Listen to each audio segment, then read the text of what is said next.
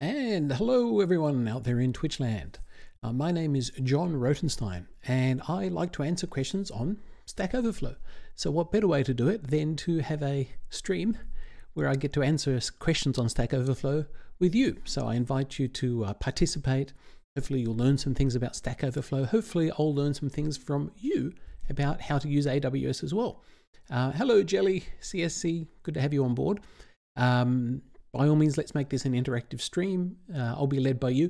And what I'd like to do in the second half today is do some live coding. It's some Lambda live coding. So I'll invite you all to be my pair programming buddy as we make a stopinator. I'll explain more about that later on. Hey, Mr. Bob, good to have you back again out there in Seattle. Where are you, Jelly? Where are you located?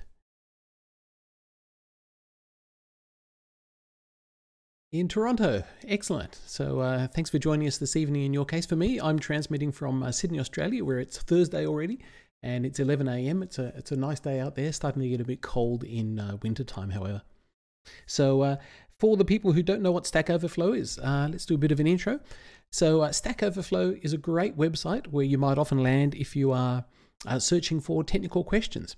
And any web search will typically land you on Stack Overflow. For example, if I say, how can I terminate EC2 instance each night? If I just do a Google search on this topic, oh, what do you know? I end up on some AWS documentation and various things. Oh, there it was, about the 5th entry in here. There was a Stack Overflow entry, something to do with, hey, have Jenkins start and stop an EC2 instance. So a lot of people end up doing web searches, landing on Stack Overflow, and they have some great information there. The way Stack Overflow works is somebody can ask a question. You can even upvote a question. So over here is an indication of whether people think this is a particularly well-written question. Questions are tagged to make it easy for people to find. So if you're looking for specifically a SQL question on Amazon Redshift, you can use the tags to do that. And down below, people can add comments. Comments are things like questions. So officially, you're meant to provide answers, but if you don't have the immediate answer, maybe you want to ask somebody, hey, what is meant by when you said, I want to turn off an instance, do you want to stop it? Do you want to terminate it? So you can ask questions via a comment. And then people can come through and they can provide answers. In this case, there are actually 2 answers provided on this question. One has 5 upvotes and this lovely tick, which means the person who asked the questions thinks it's a good question. Down below, they think it's a good answer. Down below here is another answer. In this case, it's a deleted answer. So people can delete their answers if they want. If you have enough reputation on Stack Overflow, like I do, you can actually view deleted questions on there. So even though this one was deleted, I can still view it. I mentioned reputation there. What is reputation? So whenever you ask a question on Stack Overflow, you get some reputation points. If people upvote you by saying that was a good question, you'll get additional points. If you answer a question, you get points and people can upvote you. And you get this little score up the top here, which is effectively your reputation on Stack Overflow. The bigger the reputation, the bigger what the community thinks. Mr. Bob, 615 reputation. I bet you can get that past 1,000 just this week. Hop on and answer some questions and build it up. I've been going for a number of years out there, so don't be too worried about my particular reputation. I've been doing it for quite a few years now as it goes up and up over there. Apparently, I'm in the top 0.02% of answerers this year. There's a whole gamification thing in Stack Overflow. And that's what makes it great. Every time you answer a question and somebody gives you a tick or an upvote, you go, oh, that was really great. And it makes you want to answer even more questions. So hopefully, if you're watching me doing this, you will also want to answer some Stack Overflow questions out there. So, here's some interesting stats from the Stack Overflow website. 50 million monthly visitors to Stack Overflow, so you'll be famous. There's time between new questions. Every 14 seconds, there's a new question. So millions and millions of answers out there. So great place. Often in life, I figure out how can I contribute to things in life? How can I make the world a better place? And I like to think that my contributions on Stack Overflow is helping to make other people's lives a bit easier because I'm reducing the frustration that they've got to do with computing. Other things I love doing is I love teaching kids how to do computer programming. And there is an organization called the National Computer Science Centre in Australia. It's probably this one here. National Computer Science School. Each year I am an online tutor for a National Computer Science School held in Sydney. And I love helping people code, learning how to code and do all that sort of thing. So this is my way of giving back to the community, making the world a better place. I'd be interested in hearing of you folks out there. Hello, Semengrad, if I pronounce that right. Yeah, I've answered quite a few questions on Stack Overflow. If I have a look at, now not everything is tagged with Amazon Web Services, but most things are. I have answered apparently 3,900 Stack Overflow questions tagged with Amazon Web Services, and not all of them are tagged correctly. So it's highly likely I might have helped answer one of your questions. Glad I could be of service there.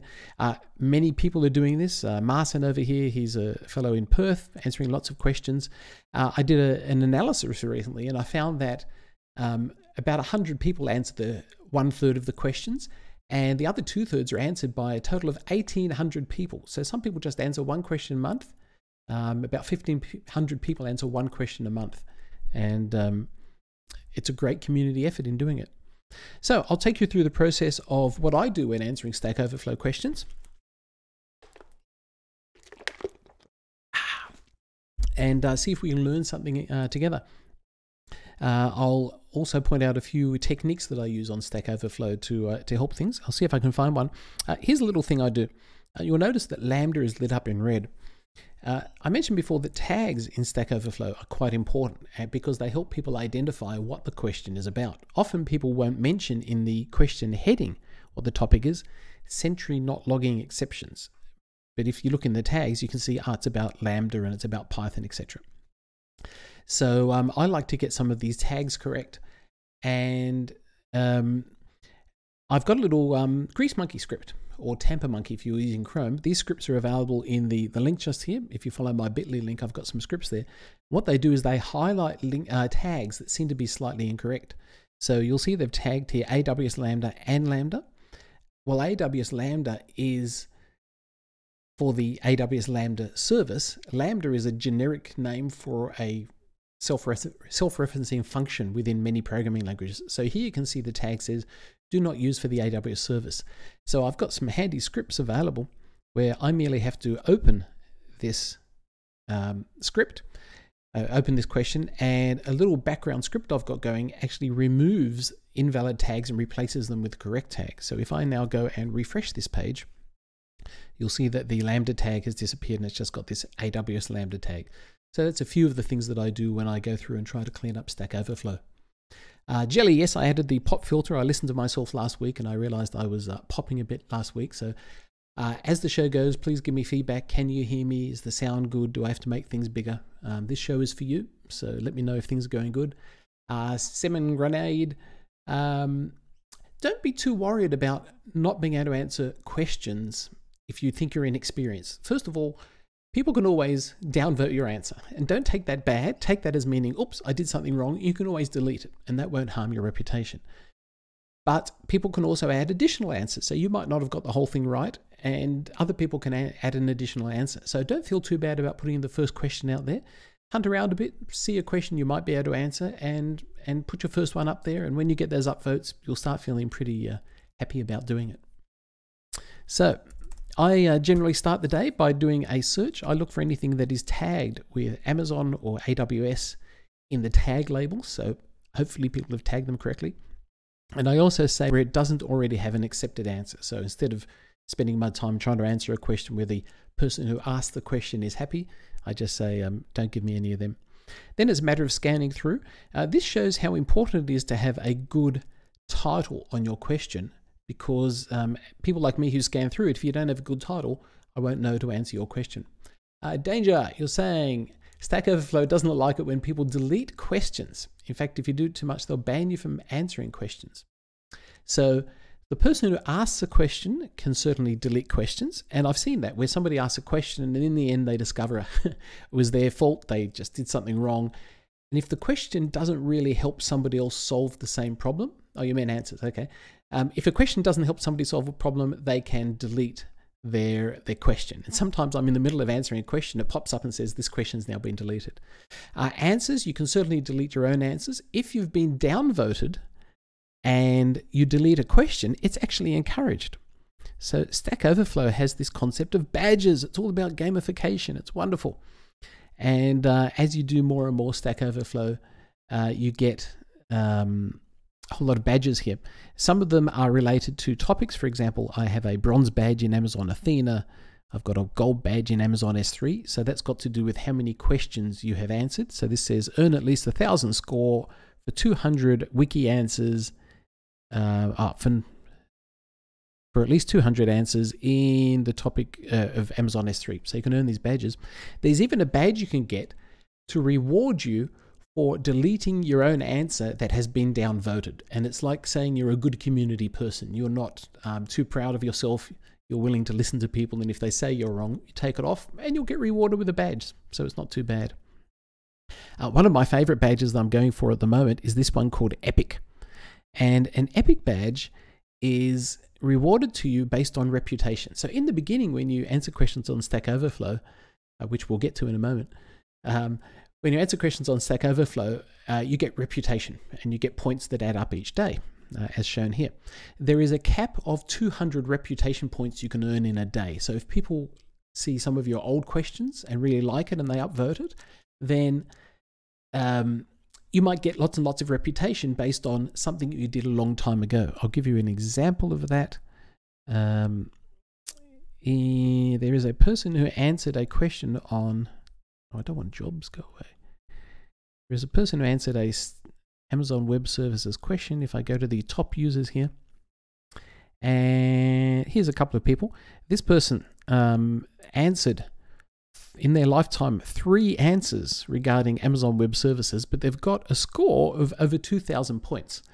So the score is not necessarily reflective of how many answers you've given. It's a reflection of how many people thought your answers are really great. So if we go into that person, thank you, Christian, for contributing. I can say, show me their answers. And you can see here they got one answer that was voted up 410 times. Because it gave lots of people the particular answer they want. This is a really good answer. Look, it's got lots of bold text, it's got quotations, it's got links to documentation, a really researched answer which deserves to get upvoted. And lots of people are discussing it afterwards. So where were we? That's right.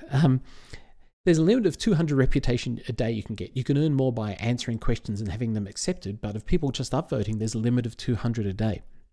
But to reward you for that, you can get this badge, and this badge you earn 200 daily reputation 50 times. So if you hit the limit of reputation, they will actually give you, how can I get my reputation up here? Here it is. They'll give you a badge for hitting the maximum limit a certain number of times. So if I expand my range here, this line represents 200. So every time I go over that line on a particular day, I can earn towards that Epic badge. And I think I have one more day to get over 200 points, and then I earn the Epic badge. And that means I then get another badge where I have to try and get even more days over 200 points. But that's the life. You can see here over time, I have increased my Stack Overflow contributions. I started off a little bit early on and have built it up more regularly since then. So let's get to answering some questions. I saw this one, something about Lambda and the temp directory. So before I look at it, let me try and guess what they're going to be saying. AWS Lambda is our serverless compute service where you can trigger a Lambda function when something happens, such as an object gets landed in S3, something comes in through API gateway, some streaming data. Any AWS Lambda viewers out there? Do you like coding Lambda? Because we'll be doing more later today. So let me know if you enjoy Lambda. You can store data on the disk that is given to your Lambda container. You can store it in the temp directory. We only provide 512 megabytes of storage when you store things in a Lambda temp directory. So this often causes trouble for people who are trying to do things like create zip files that are several gigs in size. Let's have a look. They've been trying to implement AWS encryption SDK in Lambda to deal with encrypted files uploaded to S3. I can get it to work by downloading the file to the temp directory. decrypting the file in the same directory and uploading the decrypted file back. Okay, so they're decrypting and sending back to S3. I'm also deleting the files after the operation is completed, but before exiting Lambda. This is good because your Lambda container can be reused the next time that the Lambda function gets called. And if you keep storing things in that temporary directory, it can fill up. So do remember to delete things that you don't need. Soldats, oh, you're using Lambda at Edge. Very interesting. Lambda at Edge is a different concept where with our CloudFront content distribution network, which has hundreds of locations around the world, we can actually run Lambda functions at the edge, and it can look at the request coming through, and it can do things like modify the request or add some cookies, rewrite the request to go to a different location, do A/B testing, very powerful thing. The limitations, however, is something like it's got to run within a couple of 100 milliseconds so it doesn't slow things down, and a few more limits there on Lambda at Edge, but that's really great. And Grenade, you're looking forward to the subject. Fantastic. Let's have a look. When I use the file system, it's common. I have concerns around temp and its security. Should I be concerned? How exclusive is the file system when you fire up Lambda? So I can say the Lambda container is yours. It can only be used by the Lambda container you've got, and it will be destroyed at some point. No one else can use that. So let's see. Some people have said, Marcin, our great guy out in Perth, has provided some references there. It's not visible to other Lambdas, that's correct. And here's somebody saying, hey, it's fairly safe to use. So that looks like an excellent answer. And especially this thing is important. Keep in mind that temp is not recreated with each Lambda invocation. And the great thing about that is you can, the first time a Lambda function is invoked, you could download some things, maybe some library files, put them in the temp directory, and then the next execution doesn't have to download it again, so they can run even faster. So as he said, it's a feature, not a bug. It's a great way of using things. So I'll agree with him. I'll give it that an upvote, and I can't add much more to that. Mr. Bob, you've used Lambda at Edge in a toy project and built a proxy. Cool. There's an excellent answer online. His name is Michael, SQLbot, and he just loves Lambda at Edge. He can program whole apps at Lambda at Edge. I don't know how he does it. How to stream a video from S3 pre-signed URL. This might be a bit more complex, but it gives me a good excuse to talk about pre-signed URLs. Let's have a look. Some people have commented on here. So the concept of a pre-signed URL is really, really interesting. If I was to go to an S3 bucket, let's have a bit of a play with this. The thing I love about StackOverflow, it's a great learning opportunity to learn about lots of other things that are happening here. Loan, thank you. Yes, I'm very passionate about some of these things, especially when I can get them to work. And that's very handy sometimes to do. Let's go and create a nice fresh bucket. Loan R3v5. I'll name it after you. Loan, oh, it's not lover. It's loan. Bucket names do have to be lowercase, however. I'll create it in the Sydney region where I am. And I'm going to create it as a private bucket, so I'm happy to leave S3 access, block S3 access turned on. Block S3 public access is great to avoid your bucket accidentally becoming public. Okay, so I've got my bucket. Let's upload a file into the bucket. Whoa, everything's small on my screen. Let me go to my demos. And I've got a cat picture. Every demo needs a cat picture. So I have my cat picture. Now, here's the interesting thing. If I click on the cat, hopefully you all know this, I get a URL that goes to it. If I click that URL, I will get access denied because the bucket is private. We love that. Everything in S3 should be private by default. Excellent way of working. But if you go and you choose this open button, I can see my lovely little cat picture. Aren't they cute? Thanks, Jelly. So how does it work? The answer is the URL, which I'll just copy here and show you in some bigger text. The URL has a lot of ugly stuff in it, but it's providing additional information to say, hey, here is some security information that says you're allowed to access this URL for a limited amount of time. Let's try and generate one ourselves. I'll hop into the AWS CLI. I can say AWS S3 pre pre-sign. Is it pre-sign? This is where the help files will always be good. Pre-sign, just pre-sign without the hyphen. AWS S3 pre-sign. S3, I get my bucket name. And I say it's cat.jpg. I can optionally provide a expiry time for how long it is, otherwise it will default to 5 minutes. It then gives me this lovely URL. We'll have a look in a second. I paste that into the browser and the cat picture successfully comes up. Let's do that again just to prove that it's coming up. And if we look at the URL, it consists of the link to my object, which I'm trying to access. It's then got a credential that is being used to access it. So this is my access key that I used when running that AWS command. It's okay for your access key to be public. It's a bit like a username. Don't worry about that. But what it's doing is it's saying, hey, it expires after a certain amount of time. And here is our signature that is calculated based on my secret key. And don't let people see your secret key, but it's okay for them to see this signature, which is calculated from the secret key. If I was to come into here and I was to try and modify the URL, just by modifying the URL a bit, it comes up and says, sorry, the signature we calculated does not match the values you provided. So people can't cheat and try and get around it. So that's what a pre-signed S3 URL is. So this person is trying to stream a small video file. The size of the file is 23 meg. I'm using the following code to retrieve a pre-signed URL. So they're saying, I want to don't know what they're doing here. They're not fetching it from AWS. Media not supported. So people are saying, hey, what's the pre-signed URL look like?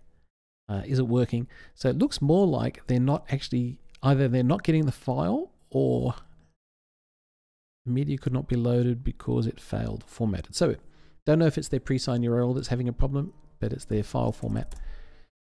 I want to find a question I can answer here. I just did a refresh to see the most recent questions. It's amazing how fast some of the questions on here get answered. Spring Boot. I'm not familiar with Spring Boot. AWS blocking IP and MAC address combo.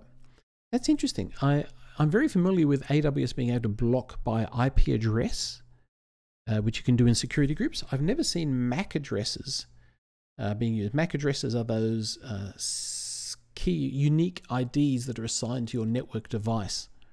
Now, let's see.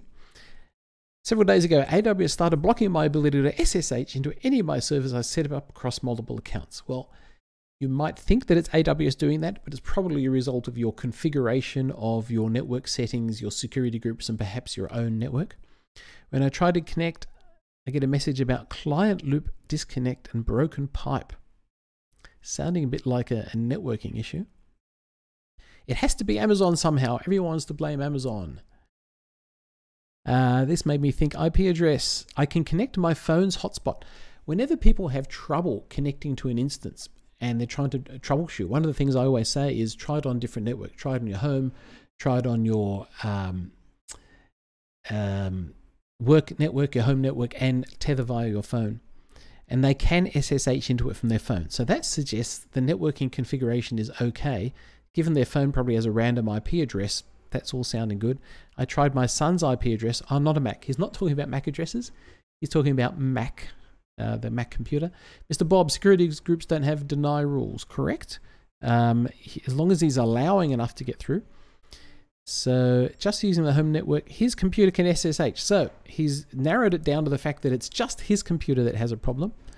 This tells me it's not the IP address. The only thing I configure is a combo of IP and MAC address. He is talking about MAC address. Sorry, that is not something that can be done. AWS doesn't know your MAC address. Most likely it's a problem with your Mac. Check the usual. So given that, he can connect from another computer on his own network. He can connect from his phone. Does anyone have any ideas of what this might be? It wouldn't be security groups. It wouldn't be IP address. It's sounding like it's his particular client trying to do it, or a firewall on his computer. Let's say that.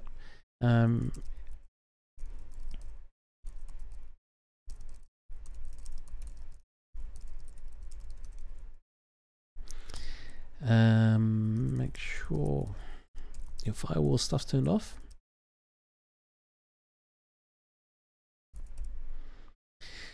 What else could it be? Firewalls.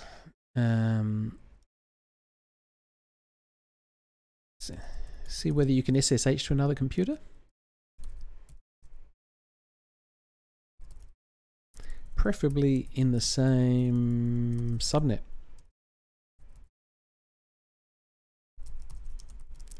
So this is a good example of a comment. It's not a definitive answer. It's asking questions and wanting to have a bit of back and forth before we can provide an answer.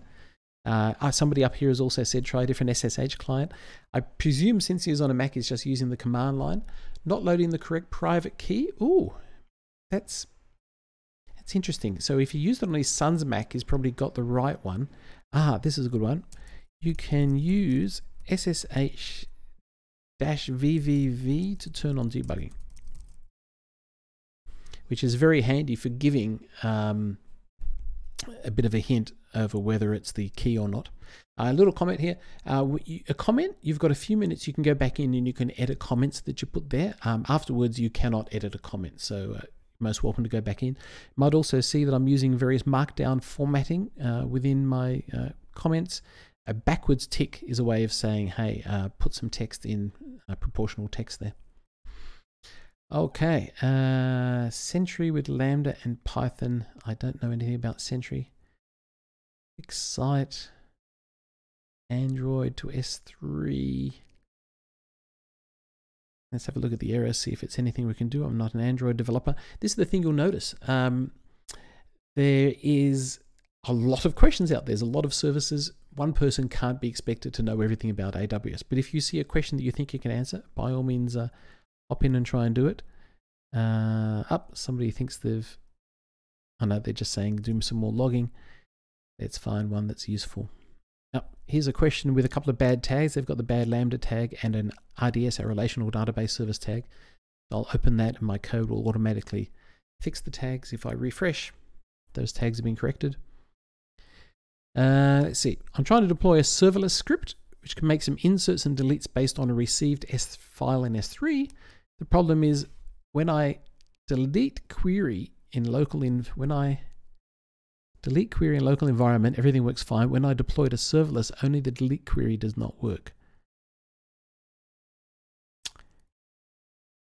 I don't know if serverless would have anything to do with this. I tried to set safe updated to 0. It might be a MySQL thing that's not allowing him to delete things. And connects library. I'm going to skip that one. Let's find something I can answer here. Amplify, good for mobile applications. Fix that particular one. S3 bucket in Terraform. Some people have answered that one already.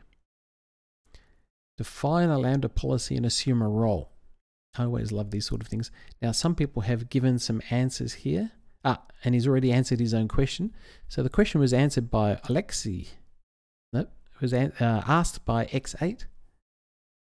Ramsey, so they deleted the query in Lambda function but didn't update it in AWS or something. I'm not sure of that question. In fact, what I should do is leave that one up. So any of you who know how to do that thing, you're welcome to answer that question for me. Which services do I specialize in? I used to be an AWS trainer, so I'd teach people all about the cloud, and we'd start with the basics, EC2, S3, SQS. I love doing Lambda coding. We'll do some later today. I like database, especially Redshift, so I can have endless discussions on how to optimize a Redshift database. I like that sort of thing. I've also played around with some of the AI services. So if you think about the many different services in AWS, the best way to know them is to play with them. So if I call up a list here, we've got, here we are, some of the machine learning services. We've got a huge list of them here lately. So I recently did a bit of an experiment with Translate and Transcribe, where I ran a program where you can talk, a little Python program. You can talk and it will listen to what you're saying. So it will transcribe your speech into text. I could then shove it through Amazon Translate to convert it to a different language. And then I used Amazon Poly to speak it in a different language with the desired accent. So that was a really cute thing. I've got that online in one of my repositories. You can go and get. Do you code? Yeah, I like to code. We'll do some Lambda coding a bit later, Herms. Hang around for that. There is a question that I want to answer by writing an EC2 stopinator. So I thought it'd be some great coding to do there. So I like playing with all these different services, but I like to have a project that I use to, just sitting there and saying, I want to try this service, doesn't work. But if I have an idea of something I want to create, I can put it together and then present. Okay, so somebody has given them a good answer here. What language do you use? I love Python. Python is a great language for scripting and writing short things in. For example, this is an old script I once had for a stopinator that I want to modernize. And it's very easy in Python just to write a simple script like this using any text editor. And you can get it up and running very quickly or put it into Lambda. My son is doing university here in Australia, and his introduction to computer programming, they're using C, and I used C like 35 years ago. So it's a strange language for people to learn the first time they go and program. But the interesting thing is it doesn't have a lot of nice things that Python has. Therefore, you've got to do it yourself. It doesn't have the concept of dictionaries and lists and stuff that makes it easy. So they're actually learning to do things the hard way, and then they can learn a more modern language that makes things better. Does he want to work in video games? No, I think he's happy just to do general computer programming, go out there and be a bit of a hacker. You can do his assignments for him. The best way to learn computing is to code it yourself. So I will happily answer questions or point a line and say, what's that line particularly doing? Or here's how to debug something. But the best way to code is for him to do it himself. So later on, we'll be using Python. Jelly, yes, the AWS CLI uses Python. It uses the AWS 3 library, and we'll have a bit of a play with that. Okay. Oh, here we've got another generate pre-signed post. Failed to set meta tag.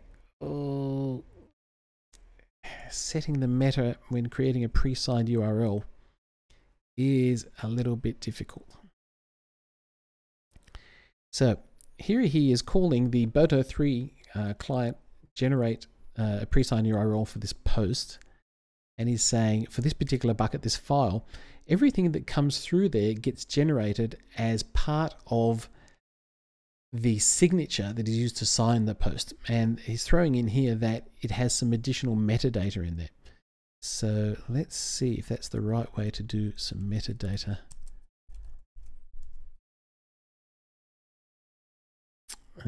Please provide better documentation, just as Mark Crossing says. Are AWS docs hard to read? What do you know? How do we create an S3 object with metadata using AWS 3 browser-based upload using post? And okay, here is somebody who is passing in the same thing. They're doing a pre-signed URL. They are passing in the fields that were defined up here, but there's no, these are effectively the metadata fields. So let's compare it to what they had over here. They're saying it's the X Amazon metadata test tag. These days you have to prefix everything with X. And so that looks like the right way of doing it. And then he's got his fields there. I don't know if it's that useful, but anyone got some ideas? I'll put a link to that one in case it's useful. What's going on here? C, just top Java is the most popular language. I find that hard to believe. C is really good for embedded programming. A lot of Raspberry Pi type devices don't have powerful processors. They're getting better now. And so a low-level programming, embedded programming would definitely use C. But I don't see C as being a big topic these days. Even C++ with good old Barney Shoestrap, however you pronounce his name, that's getting out of date these days. Should I choose an API gateway license to perform sentiment analysis? Will block all public access affect the other accounts? Let's have a look at this one. There is somebody who's given an answer. Will block public access affect the access from other AWS accounts? I've got a bucket that is accessible from some people in my org. That's interesting. We'll see how he did that.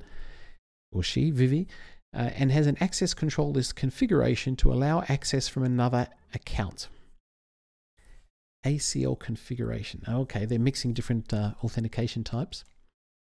I don't want anyone to be able to put objects with public ACLs. Okay, so they want to block people from being able to make things public. I read about block public access. You can choose to block only bucket policies. There are 4 options. I want to block public object ACL, but if I choose this option, it will block the access. Will it block the access from the external AWS account? Confused by the concepts of object ACL and bucket ACL. Okay. None of the objects block public access will block authenticated access. That's correct. So if users are going in and they're using IAM credentials, then block public access does not apply. It only applies to things that are marked as public. I'm assuming you don't want to allow any public access, so enable the top level checkbox. Let's have a look in S3. What is that top level checkbox? The descriptions are pretty good.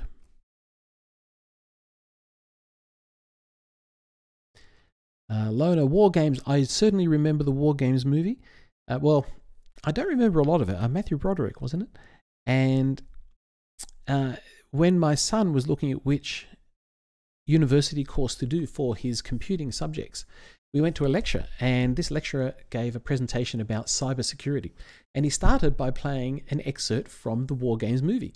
And it was fantastic because and my son's here looking on. First of all, watching the movie was great and made a very interesting lecture, but it also introduced the idea that security is important, otherwise you could jeopardize the security of your entire country. And what it showed was a nuclear attack starting, and they didn't know whether or not it was true. You watched it again recently? Yeah, I should put on my my learning list. We should definitely watch that movie before we have that cybersecurity subject. And I'd like to watch his lectures. All the lectures these days at universities are online, so I'd like to watch his cybersecurity subjects there as well. Okay, block public access on S3 buckets. Let's have a look here. He mentioned the first thing, block public access to buckets and objects granted through new access control lists. So correct.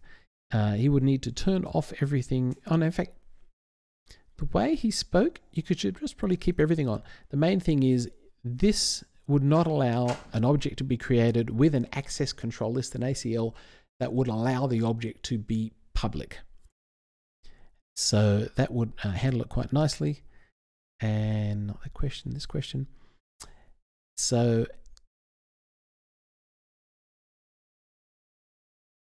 I want to block it, but if I choose it, will it block the access from the external account? No. So the answer is if you have users who are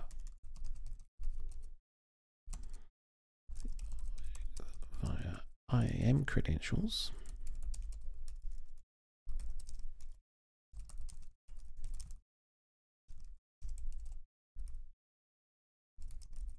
then the block public access settings will not apply.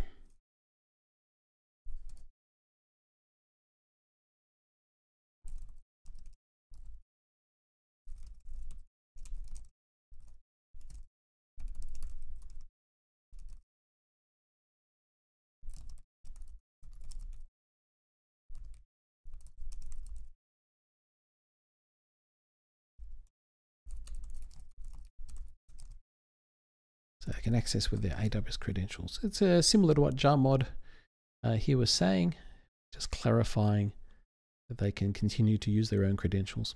So it's quite okay to add additional information on there. If you think you've got something to say, you can add another answer, or you can add it as a comment in there. C programming. Zipax, what's the difference between AWS Lambda and Firebase functions? So I'm not a Firebase person, so maybe somebody else out there can answer Firebase. I do see Firebase mentioned quite a bit on Stack Overflow, but I haven't used it myself. Anyone out there want to answer that? How to create predefined AWS tags for new clusters. I want to create EC2 clusters on the fly. My DevOps team is pretty slack in tagging these servers. Oh dear, they're typical IT people. Also, more often than not, add tags to these clusters that do not make any sense.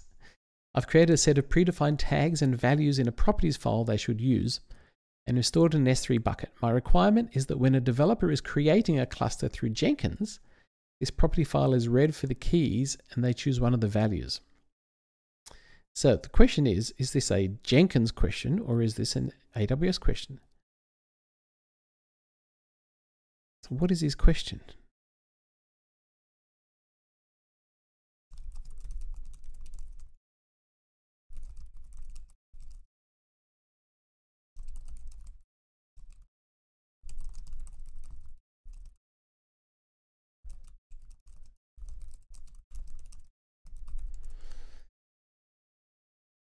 You should probably run deny EC2 if the tags are not present. So my requirement is when a developer is creating a cluster through Jenkins, the properties file is read for the keys and they choose one of the values in the list. So if they wrote the Jenkins job correctly, it will load it in. There's a whole lot of blog posts you can read about forcing tags on EC2 instances. How to automatically tag, policies to manage tags, tagging best practices. Where was that blog? Tagging enforcement while launching EC2 from Linux Academy. This should give us an example. Waiting for Linux Academy. Linux Academy is recently bought out by Cloud Guru. No, it's still working. Okay, so here is an example. Whack up the font size. They've got these sort of conditions where they can say, make sure a tag is not a star or something like that. So you can enforce all of these conditions when launching EC2 instances. So it is possible to do that. Yeah, Mr. Bob, you tried answering some of these questions but skipped them. Yeah, it's hard coming up with a good meaty question. Let's have a look what else is out here. Actually, let's start at the top and see if there's any new questions that have come through. This is live. This is live from Sydney, Australia. I'm not making up these questions. Nope, nobody's asked any new ones. Let's go to the next page. History of EC2 instance scheduled events available anywhere. 42. Yes, if you answer 42 for everything, you might not get that big a score. Actually, while I'm here, you'll notice this little inbox. And what happens is if you participate in, you answered the scheduled event question. Thank you very much, Mr. Bob. You're doing my job for me. Well, it's the job of the community, so thank you anyway. If you put comments on a question or answers, you effectively get subscribed to that question. You get notified whenever something else happens about that question. So here is a question that somebody asked previously. And they were saying, how can I extract within Redshift SQL if I've got a URL that contains a parameter such as this? How can I extract it? And they're trying to use a string to get the right characters out and all that. It was actually answered by an amazing fellow on Stack Overflow called Gordon Linoff. He answers lots of SQL questions. His reputation is right up there. And he gave this really good regex condition. So he said, you can regex match, look for the submission GUID equals, and then grab the next 32 characters from it. I would never have thought of that, and then retrieve the first result from that.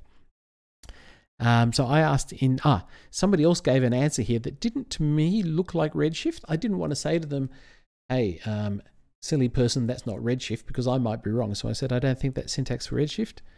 And he said, I'm not sure about the sample code, but according to Redshift, both the substring and char index are supported. So it looks like he's got some procedural language here. Redshift has the ability to add stored procedures, so this would work in a stored procedure. It might also work in a scalar function, but it just looked a little bit strange. So that's why I just put that comment on there. I don't have to come back to it. And there was another one here. So I answered a question. Here is a question I answered back in June 2018, so almost 2 years ago. And somebody has now added a comment on it 9 hours ago. This works with a slight change. So it's quite okay for people to come back to answers and say, hey, the information is now different. I have answered questions on there saying that Lambda functions run for 30 seconds because they used to. Then they were increased to 5 minutes. Then they were increased to 15 minutes. So it's great when people come and improve information out there. People can also come along and edit answers. So if I was to find a question here, which somebody has answered, once you earn enough permission on Stack Overflow, oh, Mr. Bob, this is yours. Thank you very much for answering this question. If I thought, and I won't do it, but if I thought your question could be improved in any way, I can come in here and edit. In fact, sometimes I do this. You have referenced an EBS volumes documentation page, which is excellent. And sometimes I like to come in and make it more friendly in the link. So I hope you're not offended if I clean up some of your answers. So some people are undecided about whether it's a nice thing to go and modify somebody's answer because it's something they've created. Stack Overflow is effectively a wiki. So if people are contributing and improving the quality of people's answers, I think go for it. It is also possible for the person who created this answer to go back and reject my change. So they can always undo it in there. But thank you very much for answering that question in there, Mr. Bob.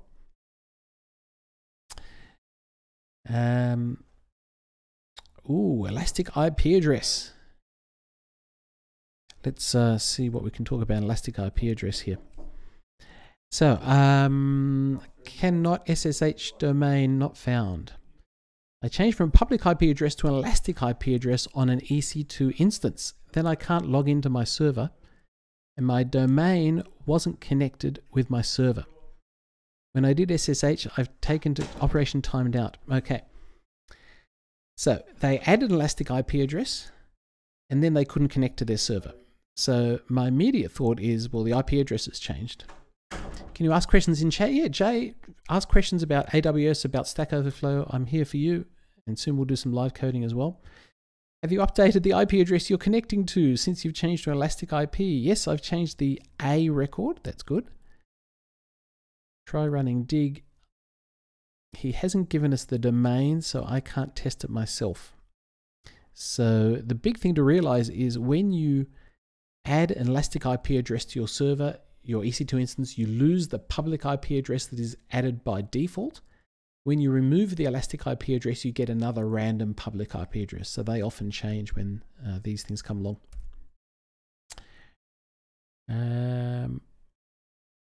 Laravel. I see a lot of Laravel type things. I have a question related to Elasticsearch. Is there a way to enable regex? I'm not an Elasticsearch person. If you want to explain your question a little bit more, maybe somebody else in the chat will be able to answer you in there. That's for doing searching for things with regex.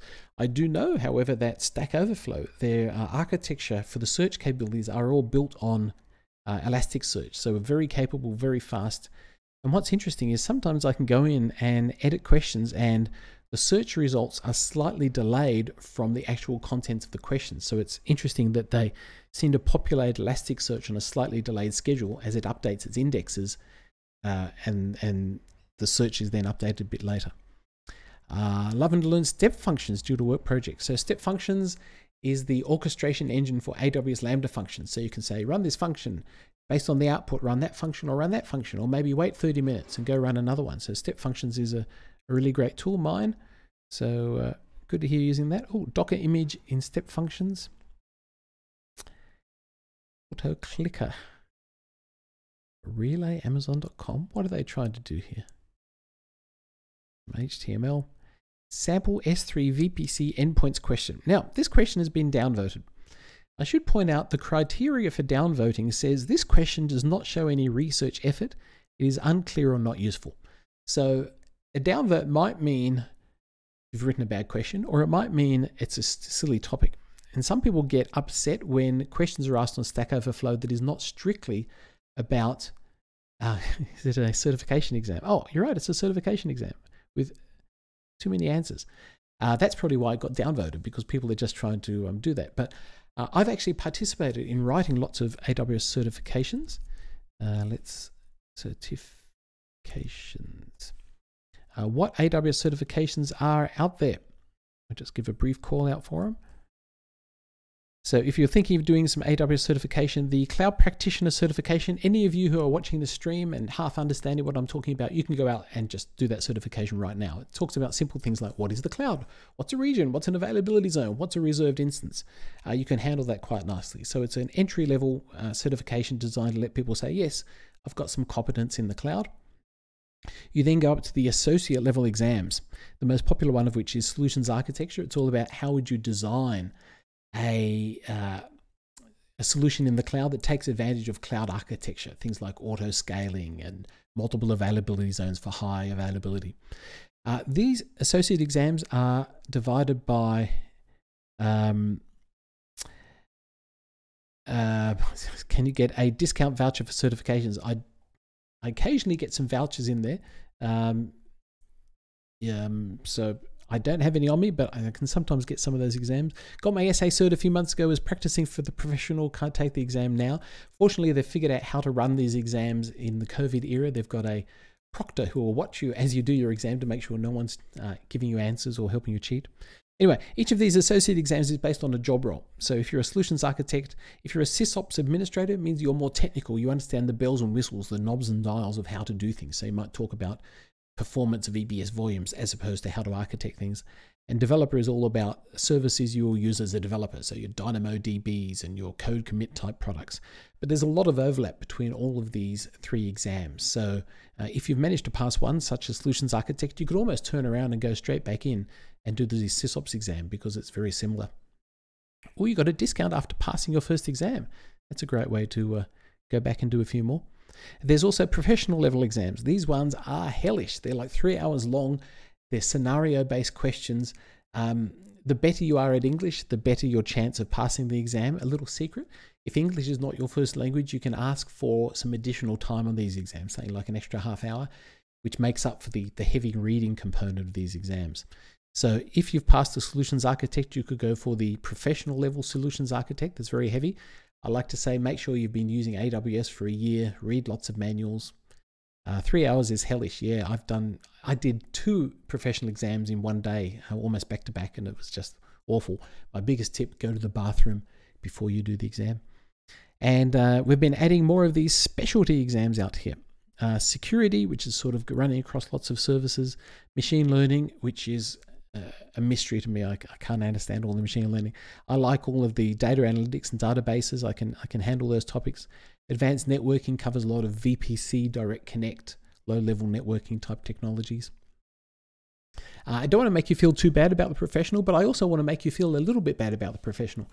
Exams are not designed that somebody should just be able to walk in and get them because they've just they've watched a few videos on YouTube. We want to make sure that you have some practical experience of what's out there. I've been involved in writing exam questions. It's a very thorough process where somebody drafts a question, lots of people review it, think about different approaches, coming up with the correct answers, the fake answers. It goes through a lot of technical review to make sure it's correct.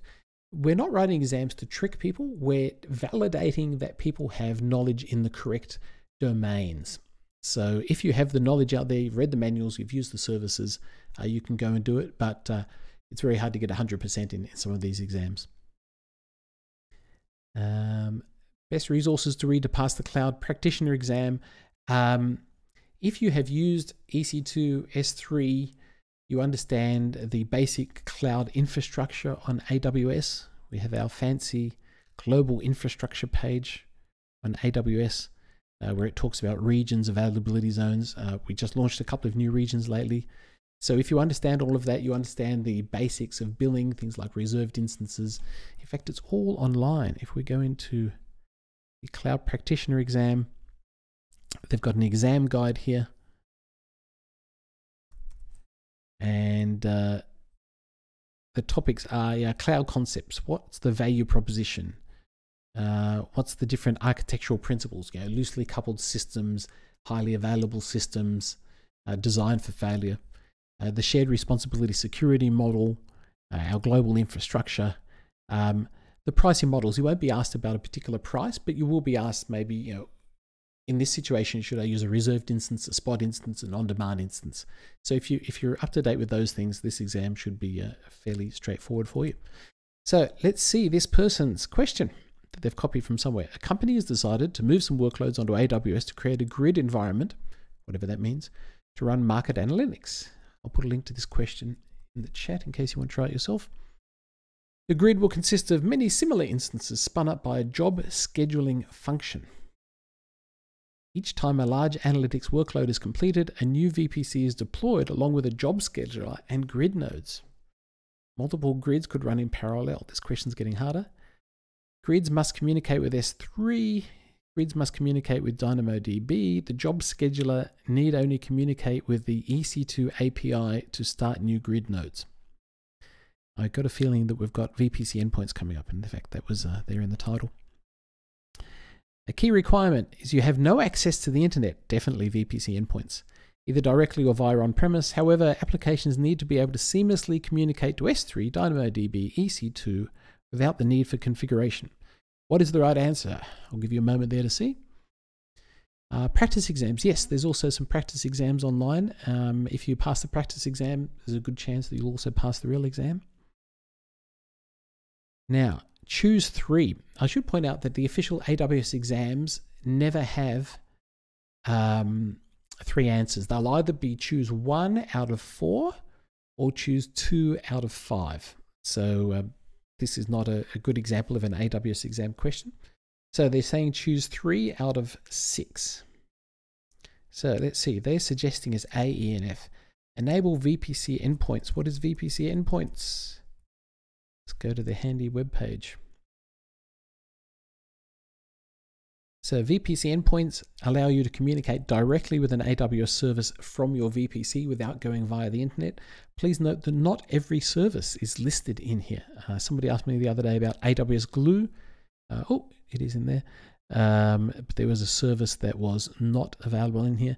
And there's a minor difference. There's something called gateway endpoints used for S3 and DynamoDB. It's not so much for creating a bucket or for creating a table. So you can do it that way. It's really about storing the data directly. So talking to S3 about the content, talking to DynamoDB about the content. It's also a slightly older technology. So they're called gateway endpoints. The newer ones are called interface endpoints. Not important. There's never any overlap, but oh, is there a good training course for a starter course for Cloud Practitioner? There is a free online course you can get from our website, free Cloud Practitioner training, AWS. See if I can find it here. Cloud Practitioner Essentials. Take the digital course. Put the link to this one in the chat. And this is a digital training, 6 hours. It won't take you that long. And it goes through and teaches you what you should need to know for passing the Cloud Practitioner exam. Not a guarantee, but go ahead and give it a try. You'll probably also find some online videos that are pretty good out there. Okay, so here they're saying enable VPC endpoints for S3 and DynamoDB because they need to talk to S3 and DynamoDB. Sounds reasonable. E, enable an interface endpoint for EC2. Interface endpoint, correct. EC2, there is an interface endpoint for EC2, which isn't for talking to the instances themselves. It's about the control plane, launching an EC2 instance, etc. And F, configure S3 endpoint policy to permit access only from the grid nodes. So that's the requirement here that says that they want to block it so S3 is only available via that thing. S3 endpoint policy permit access only from the grid nodes. So on the VPC endpoint, you can put a policy that says which instances can communicate via there. So that looks okay-ish. Let's have a look at the answers that are not correct. A private DNS support name, that's rubbish. So private DNS name support is when you want to have Route 53 working with a private VPC and have name resolution within your VPC. C, configure the application of the grid applications to use the private DNS name. So they're trying to make you choose B and C together, but that doesn't matter. The private DNS name of the Amazon S3 endpoint, no, it's automatically configured for you. And D, populate the on-premise DNS, the private IP of the endpoint. So I'd say their answers are correct. I'm only going to put a comment. Looks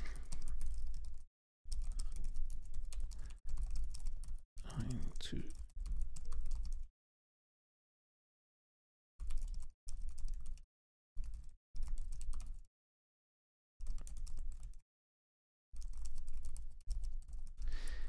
if in doubt, try it yourself. This is what I find. Often people say I'm having trouble doing something, and I just go and try and code it up myself and see what comes out of there. So I'm not going to provide an answer to that one. I'll just put my comments on that. Anything else here before we do some live coding? You've been hanging around wanting me to do some live coding. I've used AWS in small projects in the past, but I feel like a corporate project is another level in terms of complexity. A lot of companies, when they adopt AWS, they start with dev test, because dev test, if anything goes wrong, is not impacting their public systems. They can secure it, have everything private, it works very well. Or they start with new applications, and rather than having to migrate legacy systems into the cloud, they can take a new application and build it for the cloud, which is good. But rather than trying to migrate everything at once, it's a good idea to just try and take a small thing, get it going, or you even might take one component of an existing application and move it across to the cloud. So yeah, corporate projects can be more complex. You know all those IT staff you have sitting in that other building who take care of sysopping and doing all that strange stuff. They're there for a reason in a real IT environment. So when you move to the cloud, don't forget, it's important to have that level of control over your environment. Somebody making sure, are your security groups correctly configured? Are your IAM roles correctly configured? So don't think that the cloud, just because one person can do everything, you should still use the rigor that you still apply in normal corporate settings. What are you supposed to, so I ignored you before, Mr. Bob, answer again. What is the rule for when to comment instead of answering? I wrote an answer to this question, but I think maybe it should have been a comment. See what you said back there.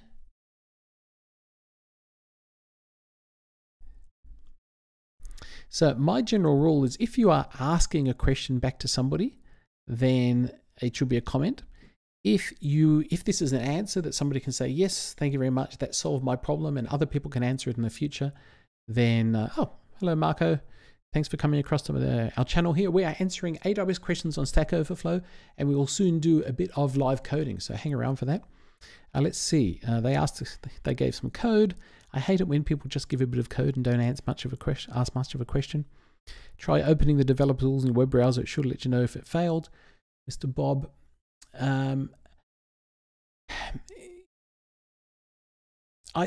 that's a fair answer, because you're saying to somebody, this is a way you can do it, check the network tab, and that might give you the answer.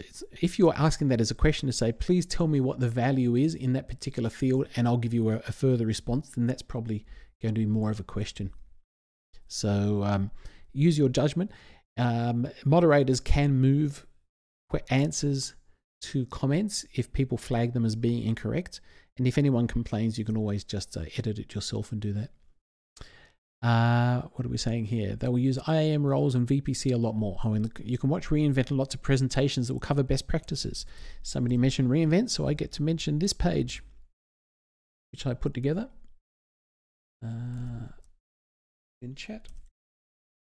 So each year after reInvent, I like to go through all the sessions. I don't have time to watch all of the videos myself, so I make a page that has converted all of the sessions to audio format. So you'll see here there are links to YouTube audio and the slideshows, and I have even turned it into a podcast link, so you can find it in iTunes and popular things like that. So if you ever have a particular topic such as VPC endpoints, evolving VPC design. So here is a presentation that could teach you a lot about VPC. There's 520 videos here. Don't try and watch them all, but if there are some that meet your particular need, then that's fantastic. Okay, looking for another question, and then we'll go in live code. Pre-sign URL, slow upload. That's probably the network. Node, I'm not a Node person. Configuration for Amazon Redshift. I do love Redshift. There's a big discussion on there, so I won't add anything further. Catalina. How do I sort SNS alert mails? Switch role for access and policy limits. There's the one that Mr. Bob answered. Hibernate from local computer EC2 instances to save costs. Thanks for the advice. Definitely going to check it out. How can I remotely turn on EC2 instances from my computer and turn it off? I want to use EC2 only while working on my PC and Hibernate later on. Does Hibernate mean no cost? So this is quite appropriate because in a moment I'll be doing some live coding of a stopinator, and a stopinator is designed to turn machines off when you don't want to use them. So asking how you can turn them on is quite appropriate. You can certainly make an API call. So if it is your own instance and you are the only person wanting to use it, you can, from the command line, run a command like this that will turn it on. I also had somebody one time ask, I've got customers and I want to turn off, they've each got their own EC2 instance and I want to turn them off when they're not in use, but I want the customer to be able to turn it on again. And you don't want to give customers credentials to EC2. So how can they invoke a command like this that would turn on a machine? And the problem is, even a Lambda function, you've got to have credentials to invoke it. So the best answer we came up with was use an API gateway, which the customer can hit via a URL. The API gateway triggers the Lambda function. The Lambda function effectively runs start instances and turns on the instance. And you could have a secret key or something that you pass in that URL that says, I really am this person, please turn on that particular instance. And that way the instance can start up. So I might just add a comment here. It'll take too long for me to find that particular answer.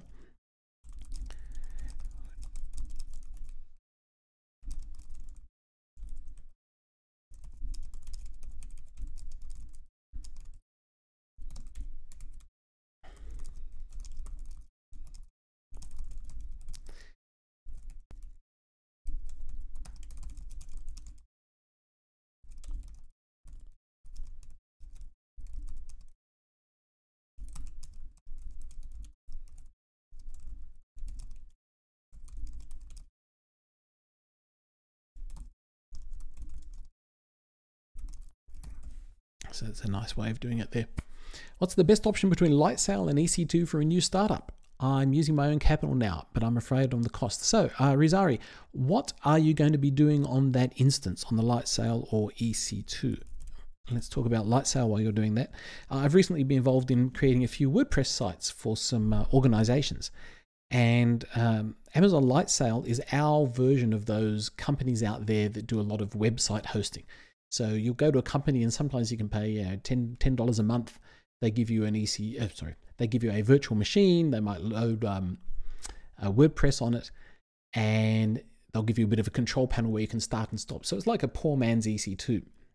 And so the AWS equivalent to doing that is Amazon Lightsail, where again we can give you a low-cost instance and you pay a fixed month. And the really interesting thing about Lightsail is it includes a certain amount of data transfer. If we have a look at the normal EC2 pricing, let's go for on demand. EC2 pricing is so complex these days, but data transfer should be straightforward. If you are transferring data out of an EC2 instance, and it's going out to the internet, so we're talking within the region, no charge, but going to a different one, typically you are paying EC2 to the internet. Where's to the internet? Into EC2, out from EC2 to the internet in US regions, for example, is 9 cents per gig. So keep that in mind, 9 cents per gig. If we come and look at Lightsail here, they've got 2 terabytes of data transfer. So that would be 2,000 times 9 cents, which would be, is that right? $180 of traffic? Have I got my maths right? So if you can do 2 terabytes of traffic that would normally cost you $180, and that's included only outbound data transfer. Wow, that's giving you $180 worth of data transfer. I'm right, am I, Jelly? Wow. So I see a lot of people using Lightsail, not because they want a simple solution, but because they want to get access to the lower cost data transfer. You can link Lightsail instances to VPC. You can't launch them in a VPC, but I believe you can peer them with a VPC or do something funny. So some people do some very strange things just to get the data transfer out here. So maybe you should run a NAT gateway or something on there, because that's a really good price. You can peer.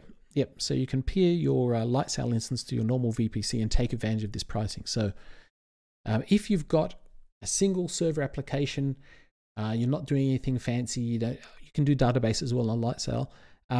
Lightsail might be a good thing, but you can't, some things you can't do. There was a question the other day, somebody wanted to configure which IP addresses are allowed to access their Lightsail instance. So only they wanted to be the only one who could SSH to their Lightsail instance.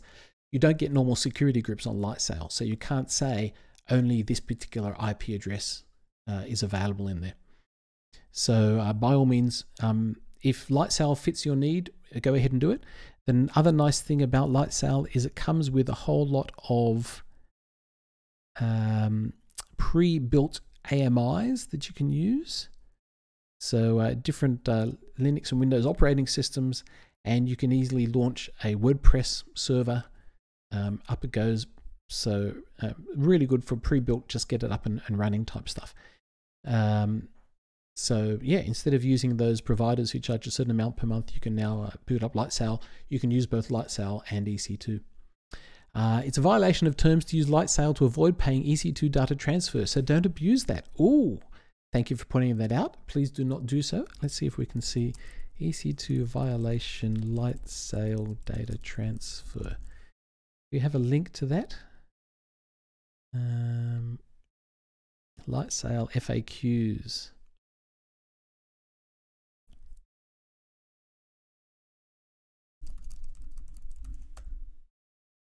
Free data transfer allowance. If you exceed your data transfer allowance, you'll be charged.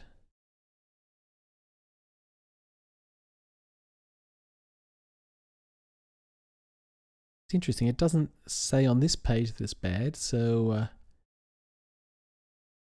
I can't see anything specific. Avoid paying EC2 data transfer. So if you do see anything, I would be very interested in knowing if that's true or not, so I can tell people whether they should or shouldn't do it. Can anyone tell me if John has a specific streaming schedule on this stream? So this is the second time I've done this one. If you folks enjoy watching it, I will keep doing it.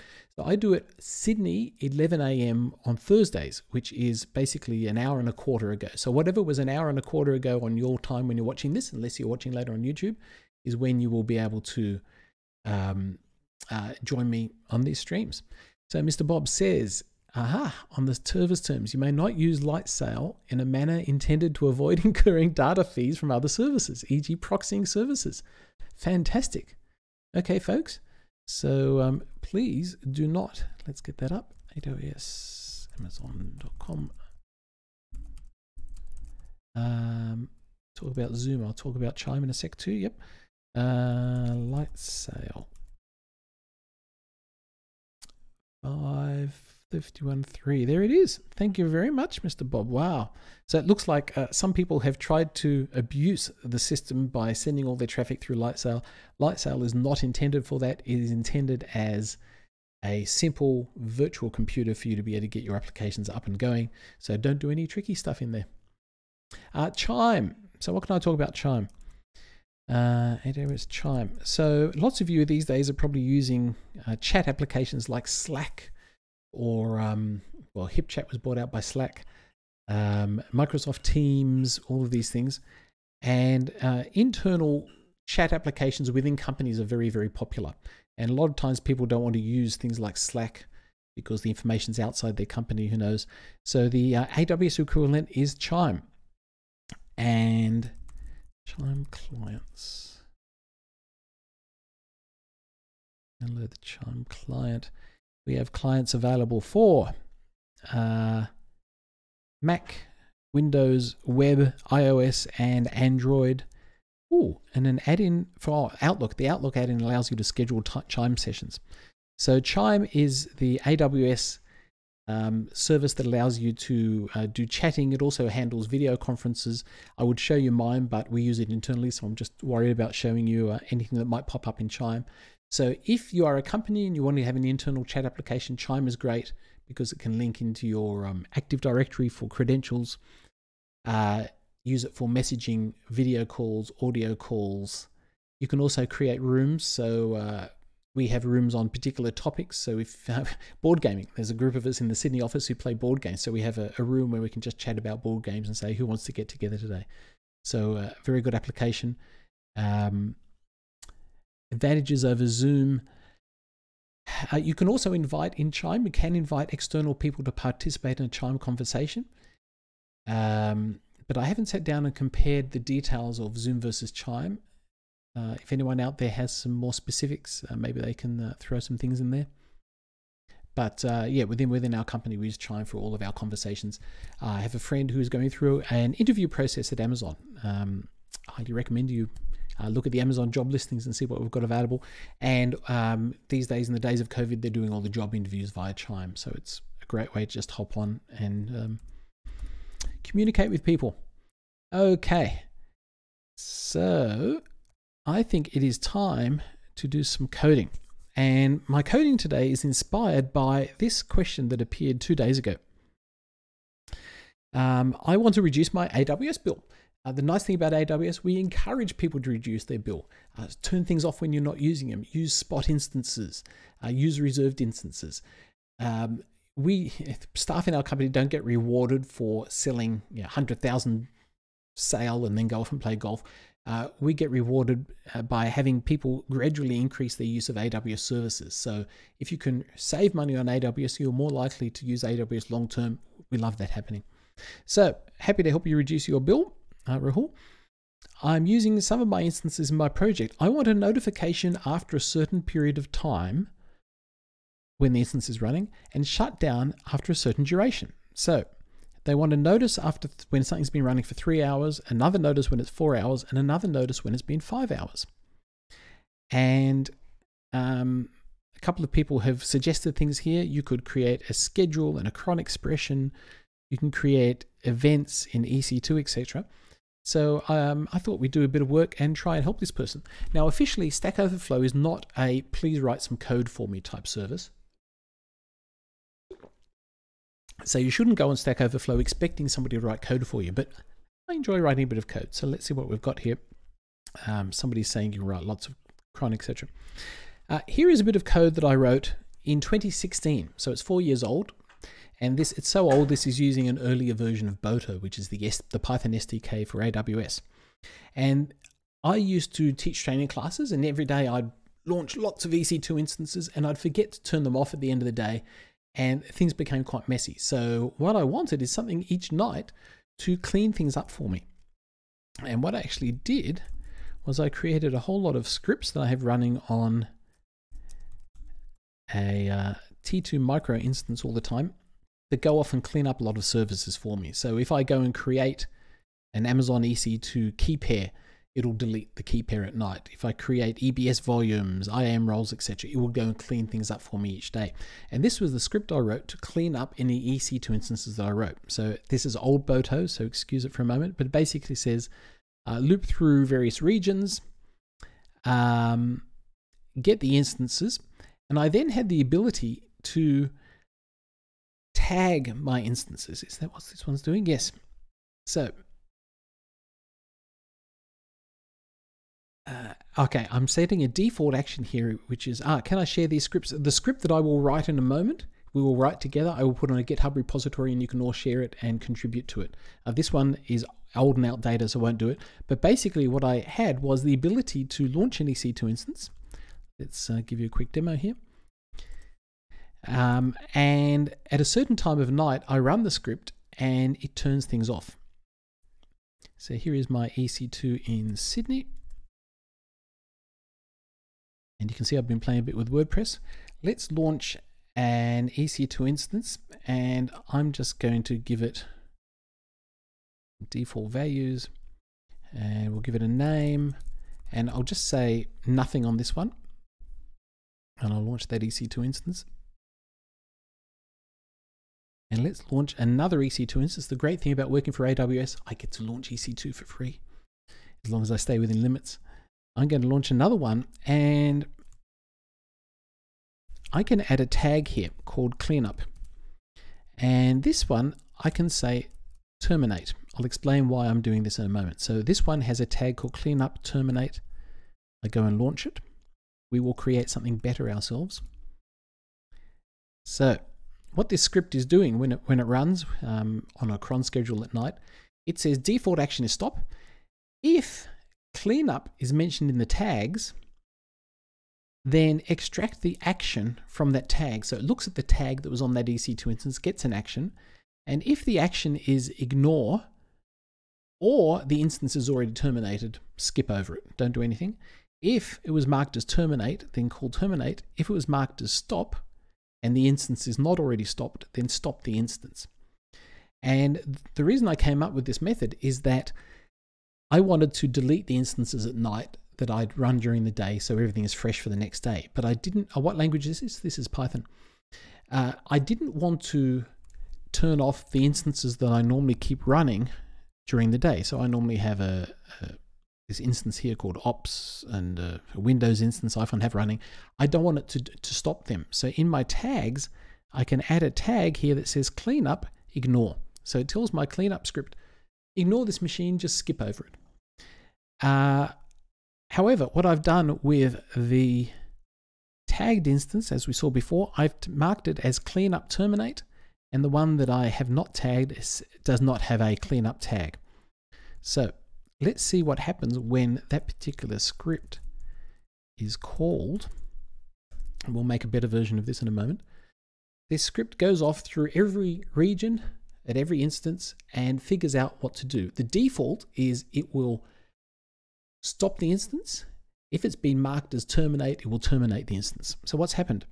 It has found my instance called nothing, which did not have a tag. So it has stopped that instance. Let's have a look. My nothing instance is now stopped. And the one that was marked as cleanup terminate, we have a look at this one here, has been terminated. So at the end of the day, it can stop things to stop me paying for things, or if I just want to launch a temporary one, it can terminate.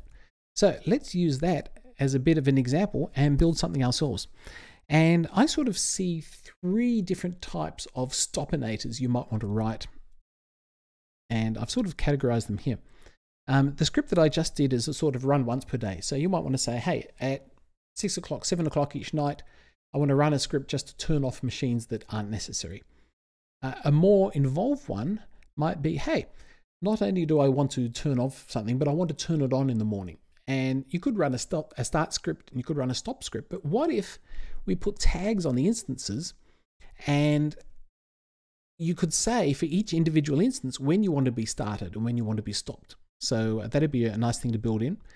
You could also build in that notification that Rahul wanted on that Stack Overflow question, which is here. He wants to say, after a certain duration of the instance running, I want to stop it.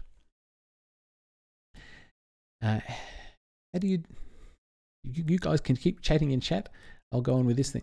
So let's try and convert that simple stopinator, that once in day stopinator, to turn it into a Lambda function.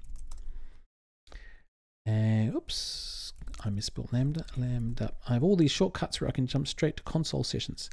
Let's go and launch a few more EC2 instances, just so we can do some testing here. A name tag of no tag. Fantastic. They're good plugins for VS Code. I use lots of plugins in VS Code for JSON formatting. I think there's even a CloudFormation linter out there that somebody has written. So if you like using Visual Studio Code, by all means go out there and, oh, they changed the icon? Change the icon. See if there's any AWS plugins available. AWS Toolkit. Sorry, it's chopped off the top of the screen there. So the AWS Toolkit, it looks like the official AWS Toolkit that we provide. CLI, code deploy. So yeah, it looks like people have written quite a few plugins, not all of which are official. Make my window down a bit. Okay, back to Lambda. Let's create a function. Oh, thanks, Jelly. Let's call this stopinator1. I like to program in Python. Lots of different programming languages available for use with Lambda. If a programming language you like is not available here, you can create your own custom runtime that allows you to load your particular language. So Go, for example, nope, Go is now an officially supported one. C, if you want to program in C, you could load it in by the custom runtime. We'll just give it access to a role. Roles are something you need to think about after creating a function as well. What's my opinion of the SAM CLI? I haven't used SAM much, but a lot of people who say if you're starting to write serverless functions, start going with SAM. It's a good way to deploy and keep track of your code. I tend to write little Lambda functions, so I just do it directly in Lambda. Is R supported in Lambda? Not directly, but if you can build a Lambda layer for it, you can probably get that going. Do a web search, you never know what you'll find out there. So what do we want to do in this function? So we want to terminate, let's say we start by doing what I did in that other one. Look for a tag, and if that tag has an action, then we'd perform that action. If there is no tag, we want to stop the instances. The first question is, do we want to do this for all regions or not? So you can make a call out 3C2 to get a list of regions. Does AWS run on Linux? AWS runs on many different things. Underneath, we use a lot of Linux services, but not everything can run on Linux. For example, we also make Windows services available on AWS, so that would have to run on the Windows operating system. But Linux would be the more popular choice for a lot of implementations. So regions. How can we get a list of regions? Describe regions. Fantastic. So if you want to loop through a whole lot of regions, you can call regions. Now, the important thing about this is whether it returns all of the regions that are active in your account or not. Oops. Describe regions. So describe all the ones that are enabled for your account. So in the old days, you used to get every region added to your account, but more recently, new regions are not turned on by default in your AWS accounts. You've got to specifically ask for them to be enabled, which is handy because you don't want people accidentally creating things in the wrong region. So I'm going to, let's do it. We'll use the describe regions capability. Let's get a client EC2 client. AWS client for EC2. Must import AWS And what does it return? Always consult the documentation. And it returns a list of regions. And we want, I presume, is my Lambda function going to be more available if I put it service on a pod inside a Kubernetes? So Kubernetes is sort of an alternative to a Lambda option. If you want to use Kubernetes, well, no, it's more an alternative to containers. Any Kubernetes experts want to comment out there? So let's call response. I like naming my clients specifically if it's EC2 or S3. That's a good way of not getting mixed up with too many different clients out there. Describe regions.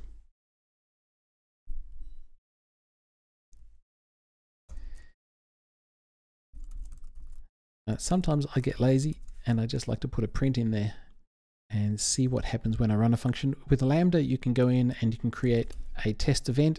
In this case, I'm not passing any particular values in, so I don't need to configure my test event. So I can just go up here and say test. Another popular way of doing Lambda programming, some people like writing it locally on their own machine, maybe just in normal Python, and then converting it across. So up here, I can see the output. I've got a regions thing, and I'm interested in getting the region name. It's my particular region. Fantastic. So I can say for region in response regions. Okay, I'm now going to create a new EC2 client. Actually, okay, I'll overwrite my EC2 client.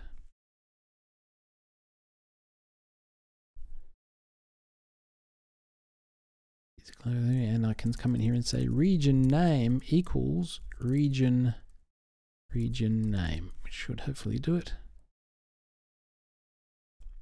So what's happening here is I'm looping through every region, but you might have experience writing unit tests for Lambdas. The great thing about unit tests for Lambdas, you can either use the pre-built events up here, or you can just write code that call a Lambda, passing it a certain payload that's in there. Are Lambdas guaranteed to run? Are they high availability? Lambda concurrency. There's some very interesting information out there about scaling and concurrency on Lambda. And by default, you have the ability to run 1,000 concurrent, 1,000 concurrent executions of Lambda functions. So if you're running more than that, they won't get run immediately, they will queue up. And this documentation page explains how that is handled and what happens if you hit the limits, as does this page here, which is scaling. I should put links to that in the chat. And this explains, we've got burst concurrency limits. We do let you go a little bit over those limits these days as well, which is very handy. So Lambda functions will run unless you don't have enough concurrency or capacity available within there.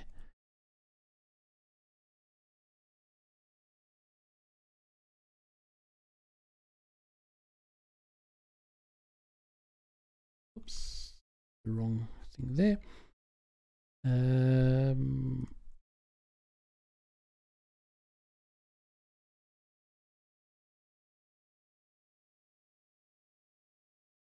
Everything going okay out there? AWS Land, hopefully. My window just went funny. Okay, back to the code here.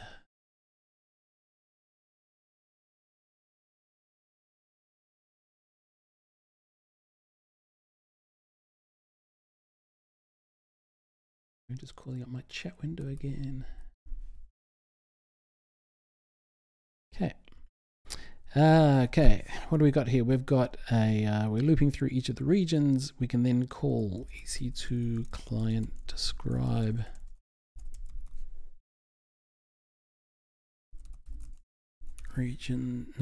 describe instances.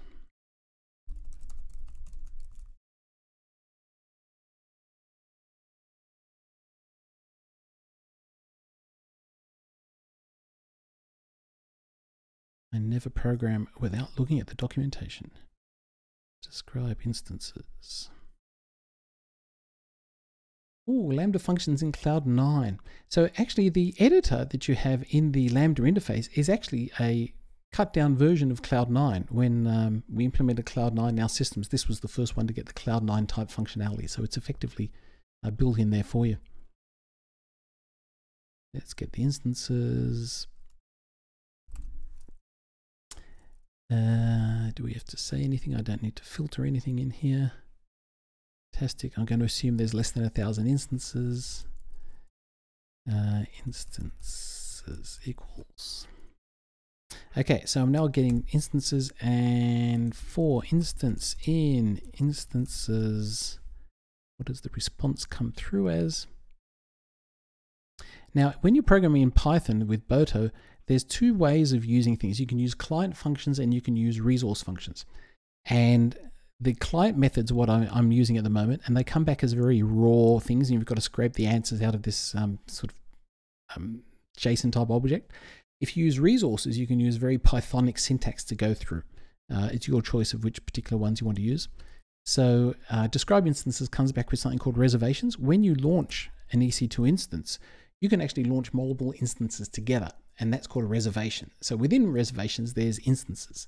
So for reservation in reservations, for instance in reservation instances, which will be this one here. And I always like to debug as I go, print instance, and let's just print the instance ID. And we'll also print the region that we're doing here. The region is region. Save it and test it. So what I should be doing here is it should be looping through every region, which might give some errors. Oh, it took longer than 3 seconds because looping through every region takes longer. By default, Lambda functions are set to 3 seconds. Let's increase that.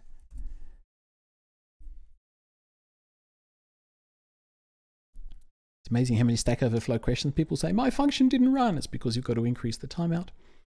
Now, it's a little bit slow here to loop through every region, so it's up to you. You might want to reconfigure this function to only go to one particular region that you're working in. Let's see if this runs. I've also had trouble in the past sometimes when it tried to access regions like the China regions that I didn't have access to. So looks like it has come back and has reported that in the Sydney region, AP Southeast 2, I have a whole lot of instances. So the code seems to be working so far. I will actually cheat and make this run a little bit faster in future. I'll just say, please default to AP Southeast 2. We'll run a bit faster. Okay, what do we want to do with this instance? So if I look back to my old-fashioned code that I used to have for the original Boto, I looped through the reservations, I looped through the instances, and I wanted to get the tag from that particular instance and base an action on that. So let's see how I can do that here. Get instance cleanup tag. So I come here to describe instances. We go down to the tags section, and I'm given a dictionary of tags. Did I do that in the old days? I said, oh, okay, I can reference it that way. So the tags dictionary, and I can get the tag called cleanup. I first of all said if it's in the keys. I'm going to steal some of my old code. You only want to reference a tag if a tag exists. So if cleanup exists in instance tags, if the keys of that thing include a cleanup tag, then I want to extract an action, which is the instance tags cleanup. Will that work? That will give me the instance tags key.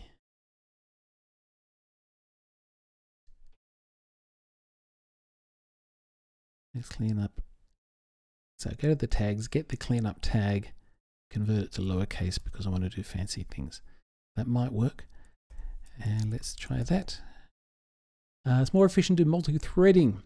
Yeah, if you're fancy and you can figure out how to do multi-threading with this stuff, go ahead and do it. But you're right, if I'm going through lots of regions doing all at once, you might want to do it. Frankly, a stopinator, I don't care if it takes a minute longer to do things. Okay. I'll print the action to see if I got the correct action. Give that a test. So the idea here is I'm trying to pull out a tag that is telling me what to do on that particular instance, and I will base it accordingly. Help me with some programming here for regions. I stuffed it up with my region in regions because it lost the semicolon. Region in regions, semicolon, save, test. You know, a lot of people are scared of Lambda, and just sit down and start writing things. It's not too hard. It's now going mad at indices.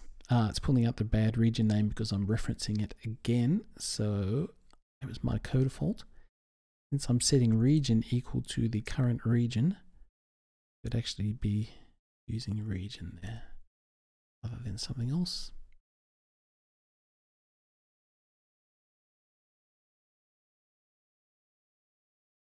More debugging problems. No, I just didn't change it. Here is region name. Ah, it's not the region, it's the region. It is the region name.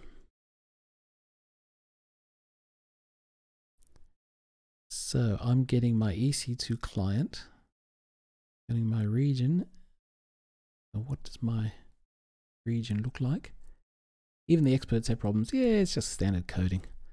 You're the ones watching me code. That's the funny thing. You can all sit back and have a beer while I'm watching. Print region. It's got to get the right field out. Oh, I tell you what it is. It's because I cheated. And I'm not passing back the same object. So I'm going to undo my cheats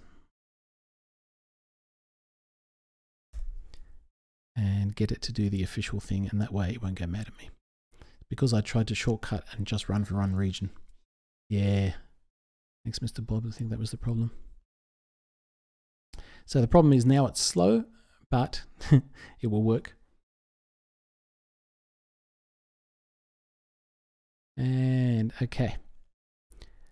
No keys, line 18, if cleanup in tags, no attribute keys. Okay. That's what happens when you steal code from a previous program without trying it first. So I have my tags. Because it's not an object, it's because it's in that. So how can I pull out a tag, but only if I know that that tag exists? Without causing a problem. I might have to do a try catch. Tags might not be defined if there are no tags. It's also because it's not really... No, it is coming back with a dictionary.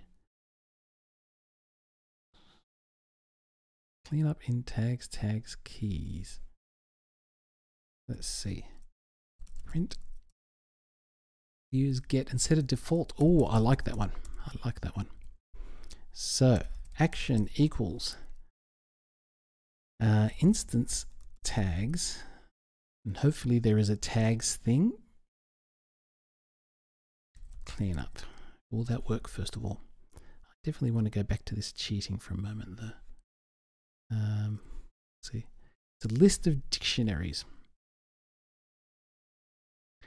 It is a list of dictionaries. See, I should have tried this beforehand. So tags is a list. Within the list,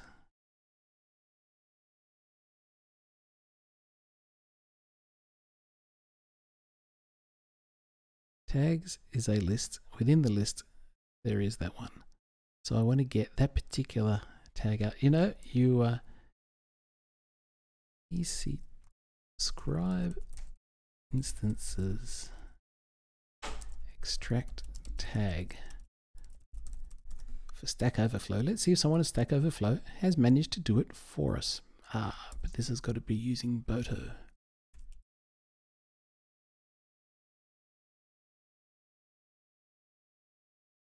This is why it exists, isn't it? Give me a filter.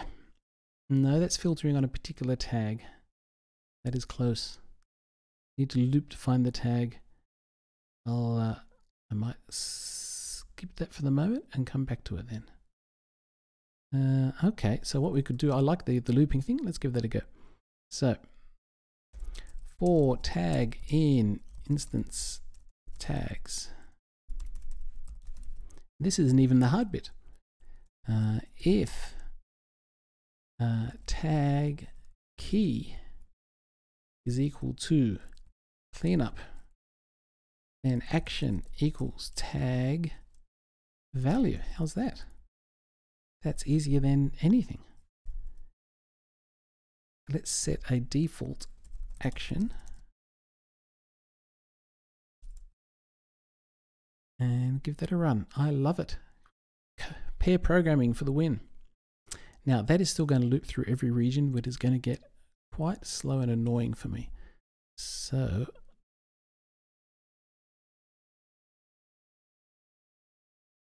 I'm going to cheat and say response equals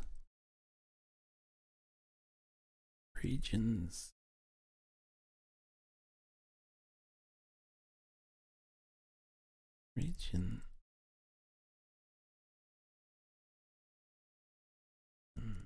name piece southeast. That might work. Giving a fake dictionary so we can go things faster. Okay. Name tags is not defined. Line 21.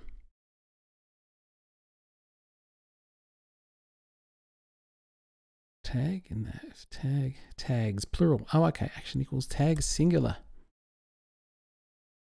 This time for sure. Should go faster. Only testing one. Now that was very fast. Must be integers. Line 11. I stuffed up the region name thing again, and I can. Okay, every time I try and make things faster, I end up making them slower. So I will let it ride. This gives us more time to chat. So let's recap here. I am trying to extract the action from the tag, and based on the tag, I will either stop the instance, ignore the instance, or terminate the instance. Looping through all the regions, and it's given me a result of, should be printing the actions associated. I have a null, and what happened to my other print statement that I had with the instances? It has not found the instances. I am dying terribly here. Print region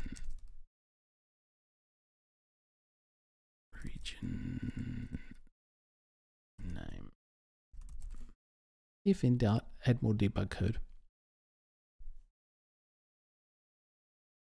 My fault. I should have practiced this beforehand and brought in my live code that I tested earlier. Whatever I do get through and further, I will upload into a GitHub repository so people can make use of this. And my intention is to make a few intelligent stopinators. This one is just the once a day. Later on, we'll improve it and have start and stop times in there as well. So let's see what's going on. Everything is dying.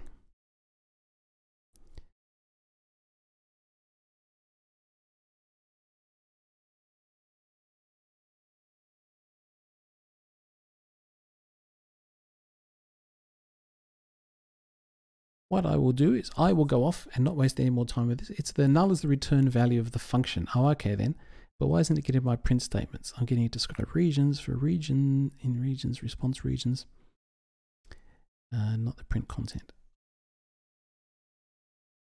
Oh, you're right. Things are working. Oh, they're working. I just didn't wait long enough. Okay. Loops through each of the regions. I was about to give up. It's looping through each of the regions. And fantastic. It's saying for this instance, there's a tag that says stop, there's a tag that says ignore, there's a tag that says stop, etc. So that's excellent. Phew, let's continue. So I now have an action. I have a default action of stop, which is why so many of those instances came up and said the default is to stop them if you don't know what's going on. And we can now take an action. So if action is equal to ignore, then I don't want to do anything to this particular instance, and I want to continue my loop and basically say ignore this thing. If I want to stop an instance, if action is equal to stop, Then, oh, and the instance, I'm remembering my old code. I had this clever thing in here that said, and the instance state is not stopped. We'll have to translate that into Berto 3 terminology. And the instance state is not equal to stopped. Then we want to call EC2 client. I've lost my Berto documentation. We'll say stop instances, and I think it's instance IDs plural, I think is given as a list, and that will be instance ID. Get my syntax in a moment. And I should be using if else's, but who knows, terminate. If action is equal to terminate. And what was my logic before? No, it was just terminate. Oh, this is cute. I said it can be shorthand T or terminate if I'm too lazy to be typing. Then copy this thing, paste it in there, terminate instances, come for the syntax. Here's a bit of history for you. Why, when you start an instance in EC2, why do we call it run instances and not launch instances? You'll notice there's run, start, stop, and terminate. So run and terminate sort of appears, and start and stop appears. And the answer, if you know the history of EC2, is that in the early days of EC2, you couldn't stop an instance. There was no Amazon EBS. They only had ephemeral disks. So if you were to stop an instance, you would lose the content of the disk. And so it was not possible to stop an instance. So you could only run an instance, which means launch it, or you could terminate an instance. Later on, when Amazon EBS came as a permanent disk storage, we added the ability to start an instance and stop an instance. So hence the funny terminology of run instances. It's always unclear whether that means launch or start. So terminate instances, yep, instance IDs equals that thing, fantastic. And also stop instances syntax is the same thing. So theoretically, that should work. Let's add some thing in here. Stopping instance and instance ID, fantastic. And terminating. Now, the one dangerous thing about running this sort of code on your account is it might accidentally go off and kill important instances that you have out there. So one thing I've made sure is that my important instances, like this ops instance I have, is protected with a thing called termination protection. So I have termination protection enabled, so my script could stop the instance, but it won't accidentally terminate the instance if anything goes wrong. Let's have a look whether this ran. I tell you what, I might whack the time up a little bit. It came back with that null again. I don't know why it came back with a null. Give it another try. Lots of database discussions. Yep, plenty of databases out there. It can be very confusing knowing which database service to use on AWS because each has a particular thing. RDS is great for relational database, typical SQL. DynamoDB is good for NoSQL. Elasticache is a caching service for temporary storing things. Neptune is a graph type database. Redshift petabyte scale data warehouse. Quantum Ledger database if you need to prove that some data was stored in the database. People can't remove the audit trail history. DocumentDB is based on Mongo. Keyspaces is based on Cassandra. So lots of database choices out there. And thank you. My null is up the top. That's the return value. Thank you. Somebody said that before. So I'm looping through and it said I'm stopping a number of instances and I'm terminating an instance. Let's go to my EC2. This is beforehand. I haven't refreshed the screen yet. Notice that we had, let's do a refresh. I launched an instance here with no tag. It's hard to remember which ones I launched in what order. No tag has been stopped, and the tagged one has been terminated. What was the tag? The cleanup tag was there. So it is actually working. Let's do one final test. I will go to another region. Let's go to Oregon. Nothing like a real life test.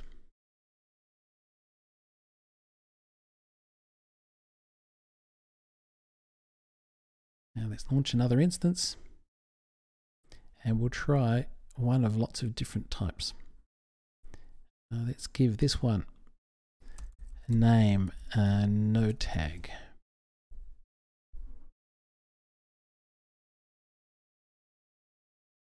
So the next thing I want to try is one so that should be stopped automatically. If I want to launch another one, I can say, by the way, that launch another instance feature is fantastic. You can just copy all the settings. This one is going to be a stop one, clean up, stop.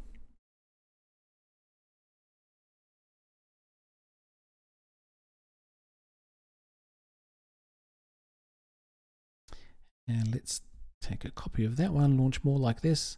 Let's do another tag. This one will be a terminate tag. Let's launch that. And I think we're all set. So we now have 3 instances. One with no tag that should be stopped. One that says stop. Oh no, there's another one I want, which is an ignore tag.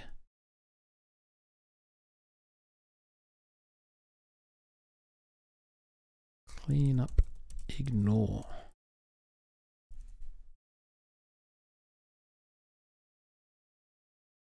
A bit of a discussion there about the AWS free tier I see in the chat. Yes, a couple of things worth mentioning about the free tier is there are some things that are only available for the first 12 months. For example, you'll see here that says 12 months free, and you can search for it here. So some services are only free for the first month, for 12 months. There's also something here which says always free.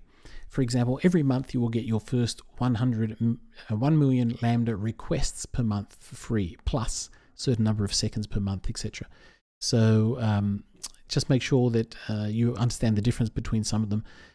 Some of them are only free in the first 12 months of your account. Some of them are free every month. Is there an easy way to see how much things will cost after the first 12 months? There's all of the pricing pages that you'll be able to see there. Okay, let's give this Lambda a spin, and it's now going to work in a different region.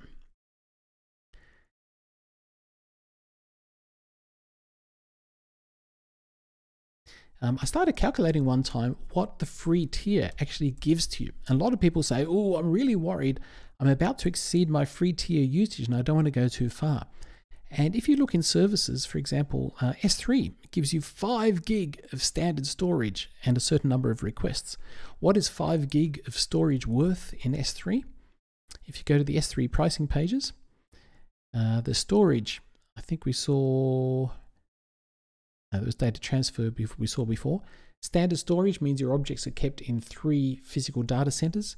You are paying, wow, that's so low cost, around about 2 cents per gig.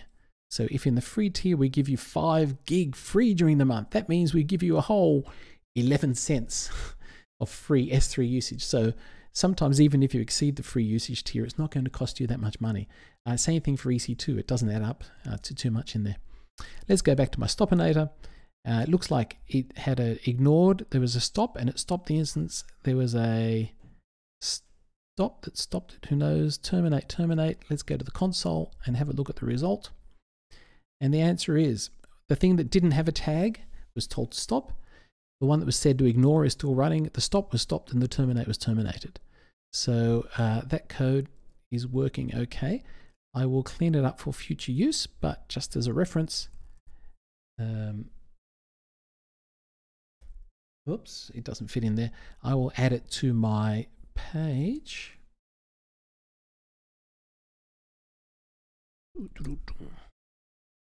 The link that you've got here, the bit.ly link, goes to this page, and I will shove the code in there for you. Quick stopinator. Does stopinator have two P's? I never know what to do there.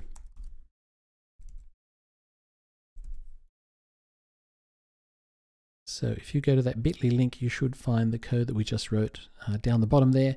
I will clean it up and probably go further in our future weeks and try and get some better stopinators out there that can do things like, what do we have here?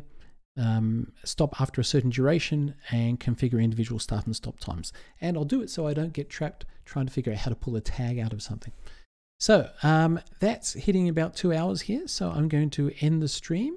I do want to say thank you very much for joining me and participating in a bit of Stack Overflow, a bit of coding there.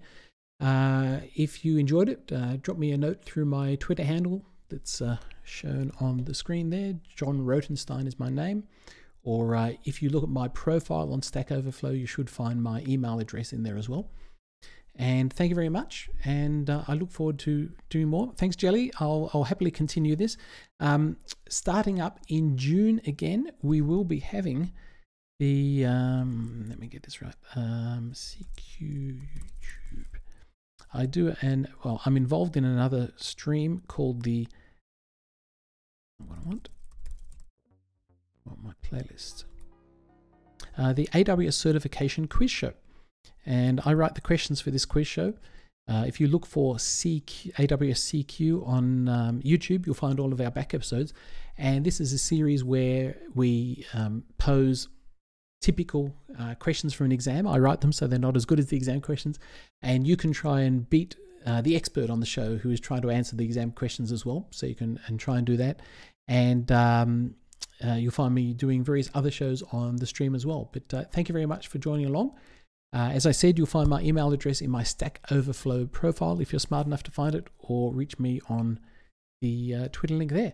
So thank you very much. I'll see you again in next week, minus 2 hours, and join you in. Thanks very much. Thanks. And thanks, Vinod and Arkonaut Kakapoopy. What sort of username is that? Thanks very much. See you all next time. Cheers.